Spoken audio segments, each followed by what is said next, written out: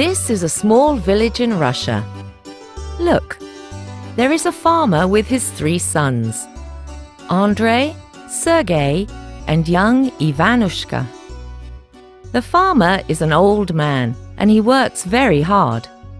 He wants to give his sons a good life and he wants them to be happy.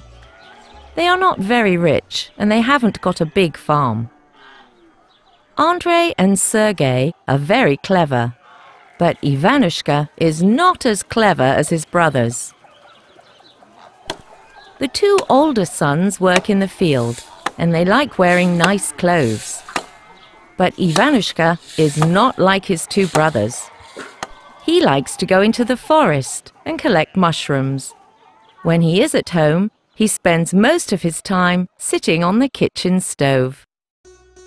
Sometimes Andrei and Sergei call him silly boy. But Ivanushka doesn't mind and he never gets angry.